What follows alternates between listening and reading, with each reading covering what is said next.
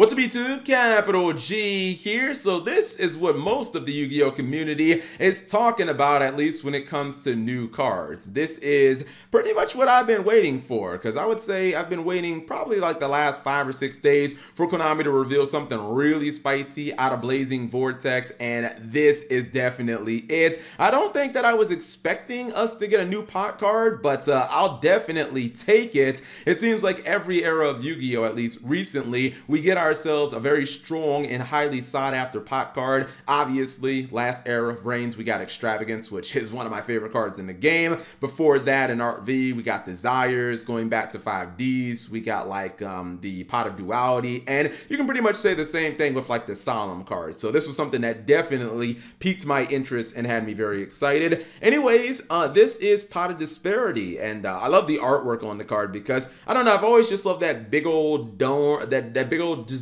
dumb orange face from Pot of Riches, which is on Extravagance as well. As this art kind of suggests, this is kind of like a crossover between Pot of Duality and Pot of Extravagance. So it's a hard once per turn.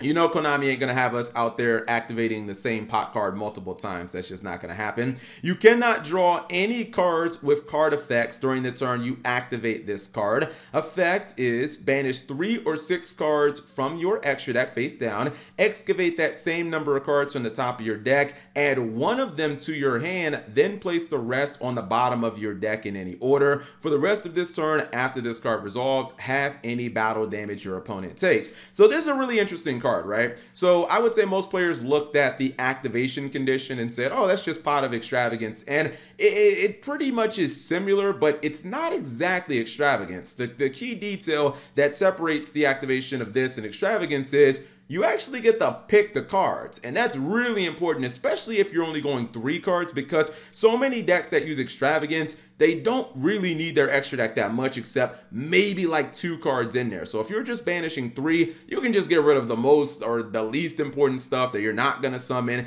get yourself, you know, a nice little like search, I guess if you will, or get yourself another replacement card, and then you can still have a bunch of you know, important stuff in your extra deck. And maybe even if you used Extravagance earlier in the duel and you have 9 cards in your extra, for a deck like Altergeist, you probably only need like 1 or 2 of those cards out of the 9 you have left. It's nice to be able to potentially pick what you want to banish and not have it be random and get screwed over because you banished all your Hexdeas or something like that. Now, what I think this card basically is I think that it is very comparable to something like Pot of Duality, because when you look at this in Duality, kind of similar effects. I mean, this card can basically just copy Duality's effect. You can go 3 cards deep into your deck, but this has the potential upside of going 6 cards deep into your deck. And while that can be that can be important if you're playing a deck like, I don't know, basically any deck that uses something like Mystic Mind. Mystic Mind, most of the like burn decks and stuff don't need their extra deck. Imagine digging 6 cards deep into your deck, even if your opponent negates some of your other cards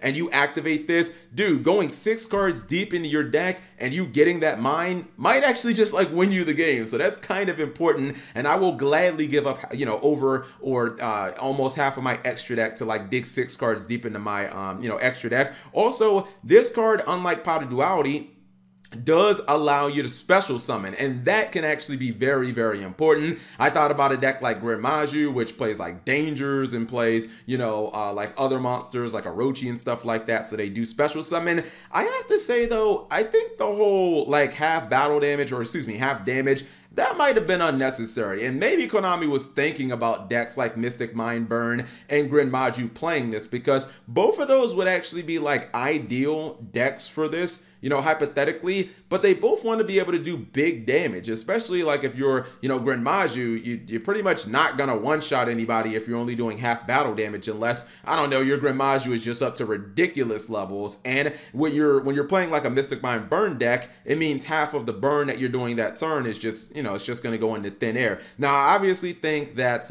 you know, one of the glaring flaws of this card is that you can't draw.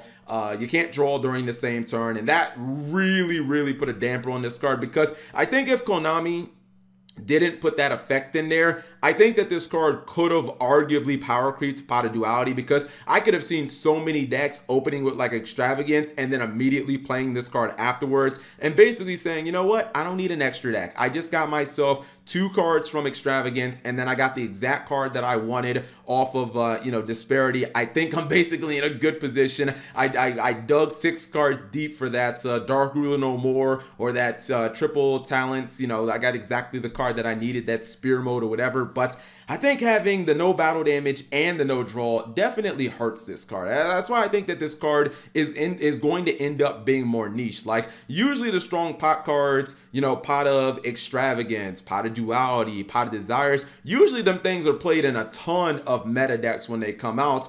This one, I don't think so. Like, I think I would have been fine with the battle damage only getting halved, or really, excuse me, I keep saying battle, but only getting half damage. I just think the whole, you know, not being able to draw, I feel like that was unnecessary. I feel like you should be able to go Desires and then activate this after that. Like, it would have been so good for decks like Grand Maju and stuff like that. So maybe you can play this in like burn and stall decks, but I don't know. I'm not loving this as much as some of our other pot cards, but I'm sure people who are smarter than me will be able to figure out lots of ways to play this card. Anyways, what do you guys think of Pot of Disparity? Whatever you guys think about it, leave it in the comment section below. Thank you guys for watching, as always.